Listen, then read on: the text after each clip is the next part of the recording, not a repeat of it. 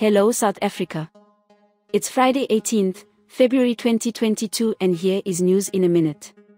Calls mount for a no increase in alcohol excise taxes. The South African wine industry has appealed to the Treasury not to increase excise taxes in the upcoming national budget speech. Vinpro, which represents close to 2,600 South African wine grape farmers and wineries, has also joined the same call by the South African Breweries, SAB, and liquor traders. Vinpro Managing Director, Rico Bosan said while the industry is slowly but surely recovering from the significant impact that domestic alcohol and travel bans had on their revenue streams, producers are also confronted with an exponential increase in input costs.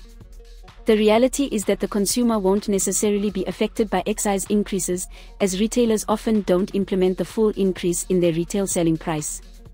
This in turn means that wineries and wine grape producers would need to absorb the remainder of the cost hike along with the other increases they are already facing. While we take the government's hand to address major hindrances to production, processing and trade collectively, we call on the government to take ours by not imposing any further cost hikes that will have an adverse effect on our industry, Bosan said. The alcohol industry was one of the most affected by the alcohol bans and lockdown regulations. Many establishments had to close down or retrench staff. According to Vinpro, the wine sector annually contributes 55 billion rand to GDP and provides employment to more than 265,000 people. This is Leah for the South African.